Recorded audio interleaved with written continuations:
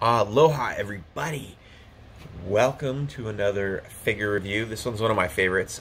This one's actually one I traded for somebody because I had two other Robins. The death metal one, I had two of them. I got a killer deal on one of them, like too good to be true.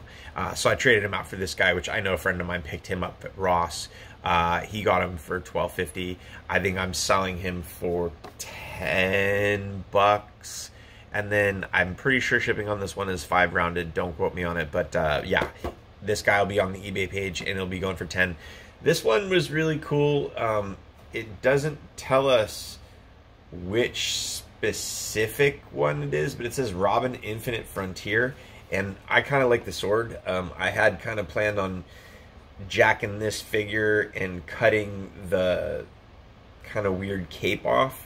And also popping the head off and using this for one of my female figures. Sorry, just because the slender build and stuff, it really works really good with some of the kit bashes for the female characters. But this Robin is cool. It's very cartoon character-y, and again, I love the sword, I love the card, and I love the standing plate. That is a killer deal for $10. All right, love you guys. Aloha from the desert. Happy Saturday.